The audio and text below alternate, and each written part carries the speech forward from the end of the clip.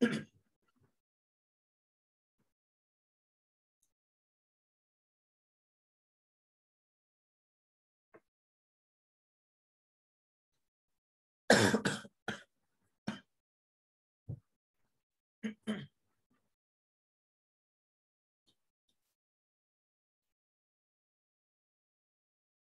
morning, all of you. In this session, I am going to explain about problems on inclined plane. Friction problems. These two are the example problems. In this session, I will explain about these two problems.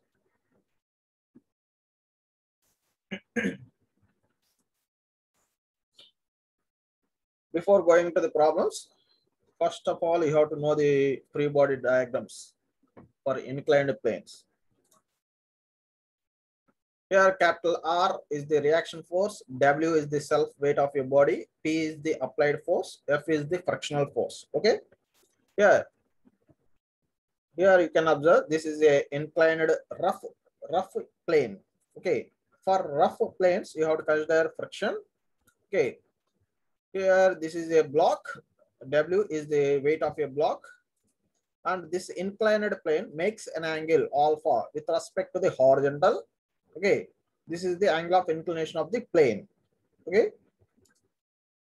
Here, this is the condition of body, freely falling body. If you are not applying any external forces, then the block will move down like this. Okay, this is the direction of motion of your body. Okay, when we are not applying any external forces, okay, this is the condition of a freely moving body. Okay, now this is the direction of motion of a block. So here, for solving the problems, first of all, you have to draw free body diagrams. So W is the self weight of your body. So already we know that self weight always acts vertically downwards. Okay, self weight always acts vertically downwards like this. Okay, this is the position of a self weight W. Okay, this self weight W makes an angle alpha with respect to the reference normal axis. Okay. Here you can observe this is a parallel reference axis, parallel to the inclined plane. This is normal to the inclined plane. Okay. So this self weight makes an angle alpha with respect to the normal axis. Okay. Now this is the reaction force. Okay. Already we know that reaction force always makes an angle 90 degrees with respect to the support. Okay, here the support is inclined. So this reaction force makes an angle 90 degrees with respect to the support. Okay. This is a parallel reference axis. This is a normal reference axis. Here, first of all, you have to convert this vertical load W into two components along the inclined plane and normal to the inclined plane. Okay, so you have to convert this W with respect to this vertical axis and this parallel axis. So this is the vertical component W cos alpha. Okay, here this is a adjacent side. Okay, this is the adjacent side. For adjacent sides, you have to consider cos alpha. For opposite sides, you have to consider sin alpha. Okay, so this is the value, another component W sin alpha. Okay, these two are the components for self weight W. Okay, W cos alpha and W sin alpha. After that, you have to consider this reaction force as it is. Okay, so this reaction force always lies on this normal axis. Okay. These three components are fixed forces for solving the problems. For inclined plane problems, these three are the fixed values. Okay. Now you have to consider direction of motion of a block. Okay, here the direction of motion of a block is downward direction. So you have to consider opposite frictional force. Okay, frictional force always acts parallel to the support. Here the support is inclined, so you have to consider a frictional force along the plane. Okay, along the inclined plane. Here the direction of motion is downward, so you have to consider opposite direction for friction. Okay. Now you have to consider this frictional force as it is here. Okay, frictional force always lies on this inclined plane. Okay, so here F equal to mu r. F equal to mu r is the frictional force. Mu is the coefficient of friction. R is the normal reaction. Okay. By using these four components, you have to determine unknown values, mu or reaction force or friction force. Okay. So this is the first condition. Now coming to the another condition. Okay. This one also rough inclined plane makes an angle alpha with respect to the horizontal. Now I am placing a block of weight W. Okay. Now I am applying a pulling force parallel to the inclined plane. Okay, this pulling force parallel to the inclined plane. Okay, this is the direction of motion of a block. When you are applying the pulling force, okay, then the direction is like this. Okay, observe carefully. This is the direction of motion of a block. Okay, so the direction of motion of a block is upward direction, up the plane. Okay. Now you have to convert this given diagram into forces diagram. That is a free body diagram. First of all, you have to consider a inclined plane and you have to consider a self weight W. Already we know that self weight always acts vertically downwards. Vertically downwards. Okay, this self weight always acts vertically downwards. And also this self weight makes an angle alpha with respect to the normal reference axis. Okay, this is a normal reference axis. This is a parallel reference axis. Okay. So this self weight always makes an angle alpha with respect to the normal axis. Okay. Now, normal reaction force always lies on normal axis. Okay. This reaction force makes an angle 90 degrees with respect to the inclined plane. Okay. Now you have to convert this W in vertical load into along the component and normal to the component. So this is the normal component. Okay.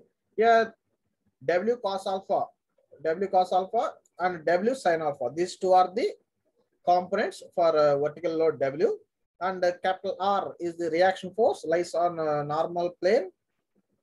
Okay. Now you have to consider a direction of motion and pulling force. Here the applied force is P.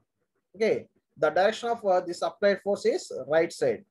So you have to consider this applied force is parallel to the inclined plane.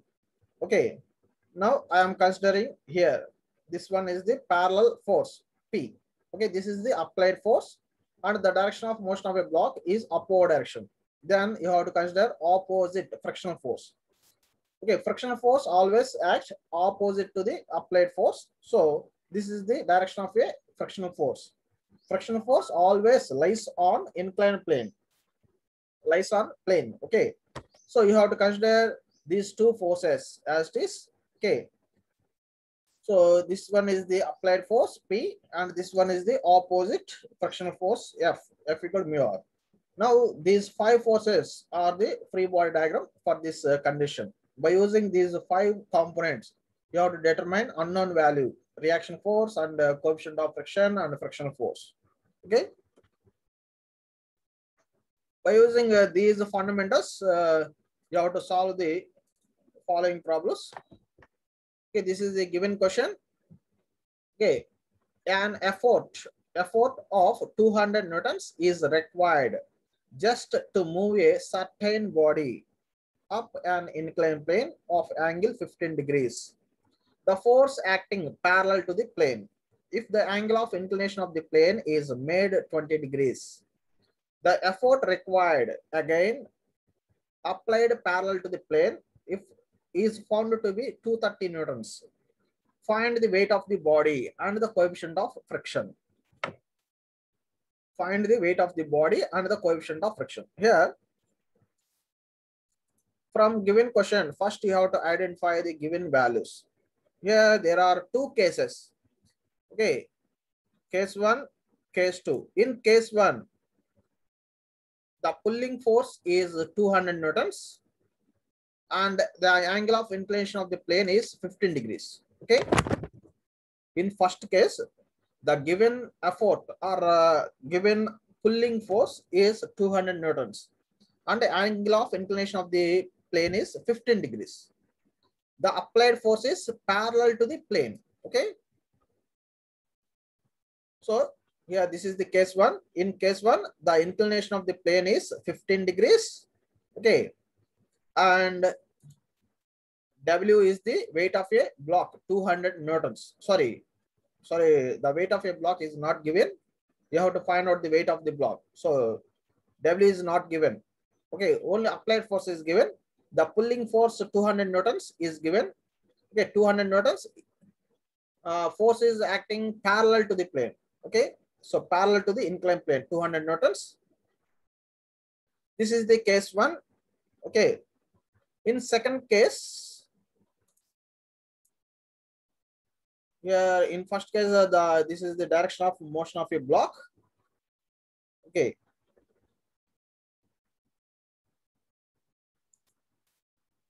This is the direction. In second case, again, this plane makes an angle 20 degrees with respect to the horizontal. Okay. Here you can observe. In second case, the angle of inclination of the plane is 20 degrees. Okay, 20 degrees with the horizontal. And the effort required is 230 newtons. Okay. The pulling force is 230 newtons.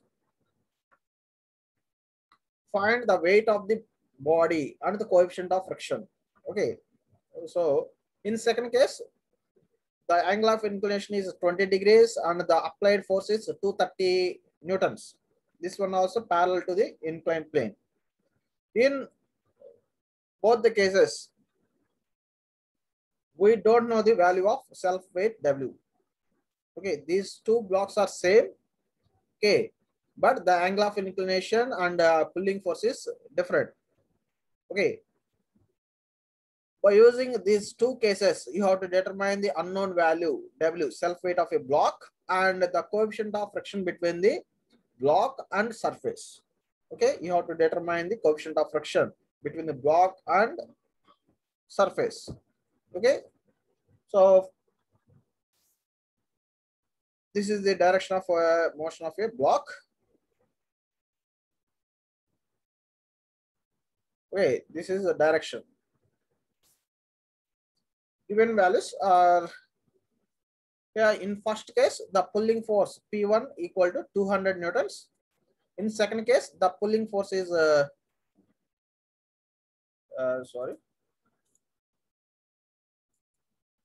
in second case, the pulling force is 230 newtons.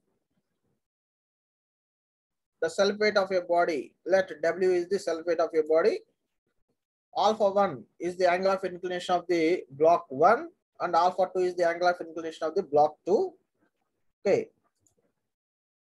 Here coefficient of friction, mu is the coefficient of friction. Okay, you have to find out these two values, W and mu. In both the cases, the effort is applied parallel to the inclined plane. Here you can observe, in both the cases, the applied force P equal to 200 newtons, P equal to 230 newtons, applied parallel to the inclined plane. Okay, and the body is just move up. Okay, the body is just move upward. Okay, hence the force of friction will be acting downward direction. Okay.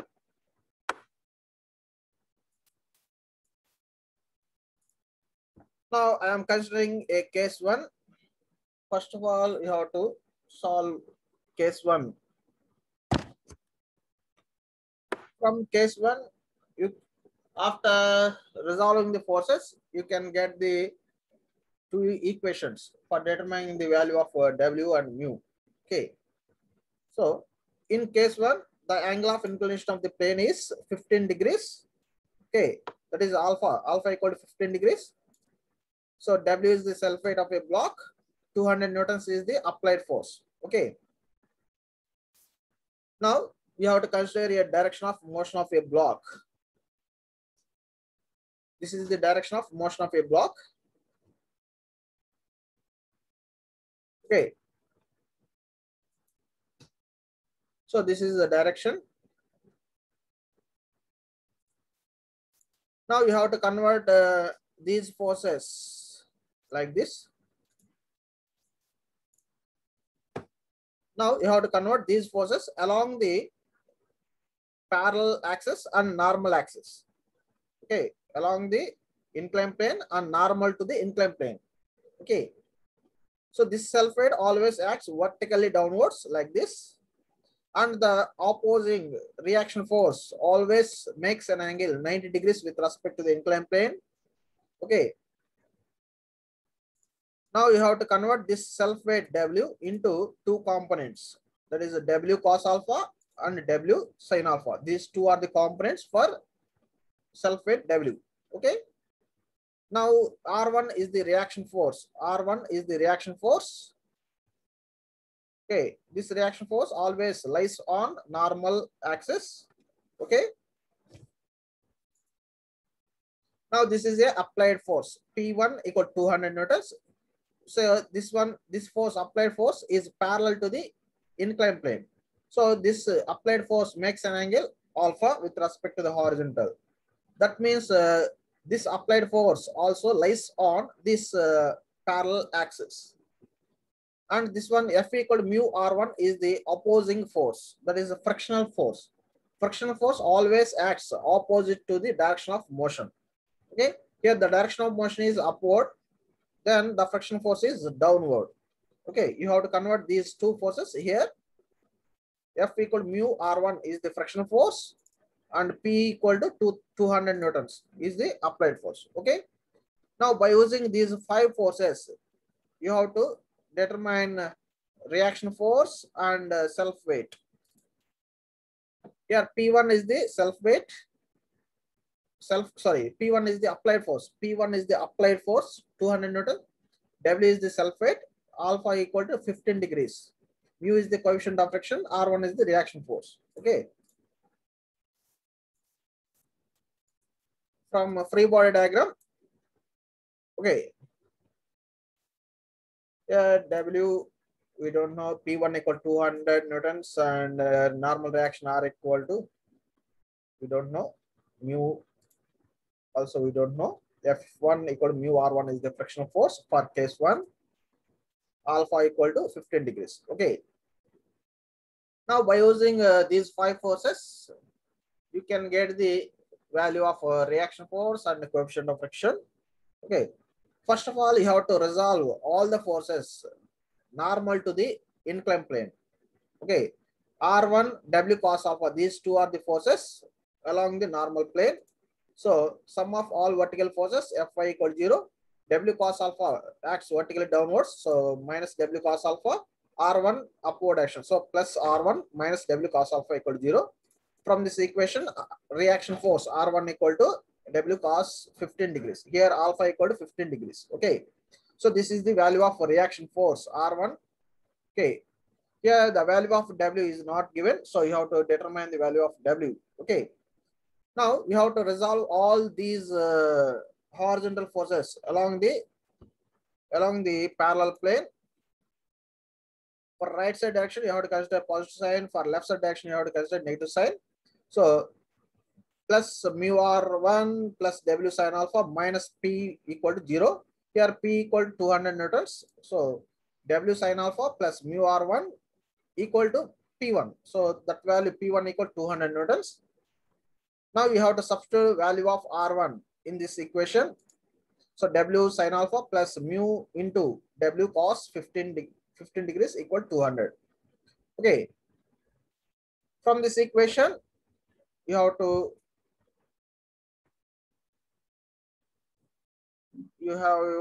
equation 1. Okay, this is the equation number 1. In this equation, W is the self weight, mu is the coefficient of friction. We don't know the value of W and mu. Okay, so by using this equation, you have to determine the value of W and mu. Okay, in second case also we will get another equation. Okay, from this equation and from another equation, you will get the value of W and mu. Now consider a case 2 problem. Now the angle of inclination of the plane is 20 degrees and this is the position of a block. This is the applied force 230 newtons. Okay, when you are applying the pulling force, then the direction of motion of the block is upward. Okay, so this is the direction of a block. Now you have to convert these forces along the parallel plane and along the normal plane. So W is the self weight of the block. Okay, and R2 is the reaction force between the block and inclined plane. Okay, now you have to convert this W force into two components along the parallel plane, normal to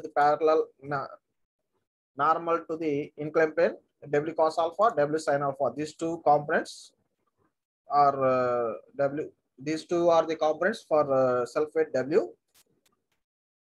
Here reaction force R2. Now you have to consider the pulling force here. This pulling force also parallel to the inclined plane. So this pulling force also lies on this parallel axis. Okay, and this one is the opposing force. Okay, F equal mu R2 is the opposite frictional force. Frictional force always lies on support parallel to the plane. So this is the friction force F equal mu R2 and this is the pulling force P equal 230. Okay, from these 5 forces, you have to determine the value of R2 and mu. Okay, here P2 equal to 230 newtons and alpha equal to 20 degrees. Okay, here alpha equal to 20 degrees. Now I am considering the free body diagram. Okay, so here W we don't know, P2 equal to 230. Here the P2 equal to 230 newtons. P2 equal to 230 newtons. Okay, resolve the forces along the normal plane. Then you will get the value of R2. Resolve the forces. Here R2 upward action, so plus R2 minus W cos 20. Okay, so R2 equal to W cos 20. This is the normal reaction R2. Now resolve all the forces along the parallel plane. These 3 forces are the forces lies on parallel plane. Yeah, for right side direction you have to consider positive sign. For left side direction you have to consider minus sign. Okay, W sin 20 plus the mu R2. Mu R2 minus P2 equal 0. Here the P2 value is 230 newtons. Okay, P equal to 230 newtons. Okay, here the value of P2 equal to 230 newton. So this is the equation. Now substitute the value of R2 in this equation. This is R2. So you have to substitute the value of R2 equal to W cos 20 in this equation. Then you will get the another equation. Now this is the final equation. Okay, here W into sin 20 plus mu cos 20 equal to 230 newtons is the equation number 2. Here W is the self weight of a block, mu is the coefficient of friction. Okay. Now from equation 1 and 2, you will get the value of W and coefficient of friction mu. So for determining the value of W and mu, you have to dividing the equation 2 by equation 1. Okay, this is the equation number 2.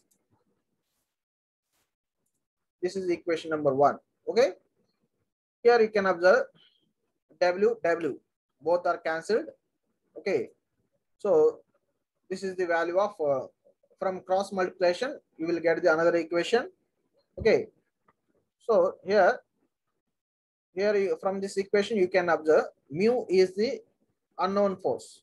Okay, so for determine the value of coefficient of friction, you have to consider this equation.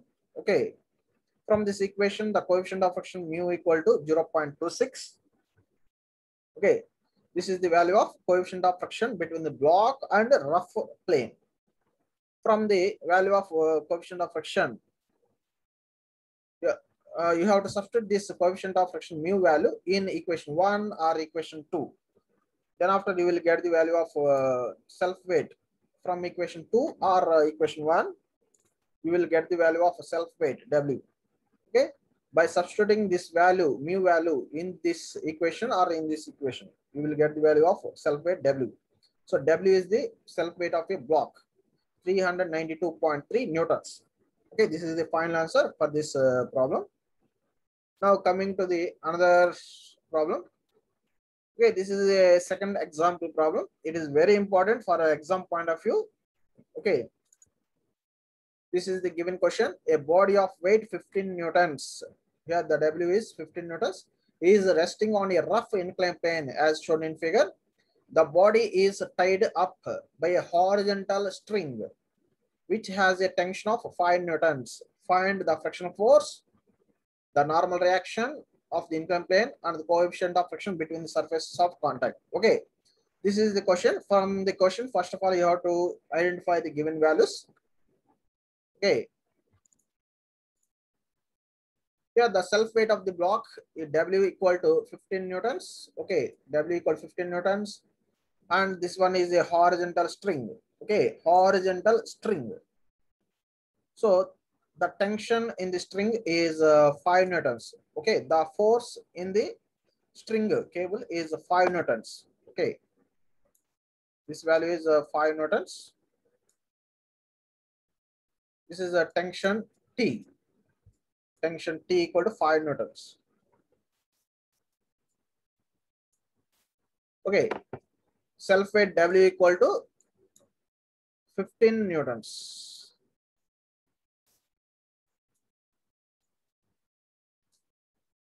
And the angle of inclination of the plane alpha equal to 45 degrees. This value is alpha, angle of inclination of the plane 45 degrees.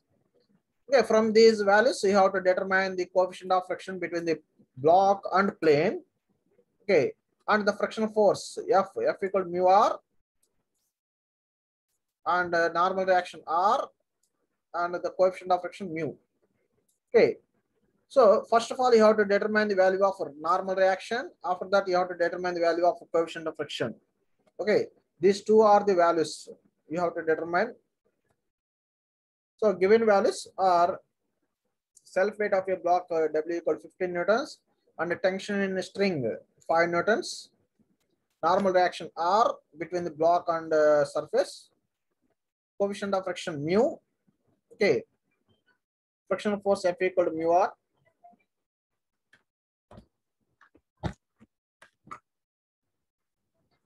Just wait.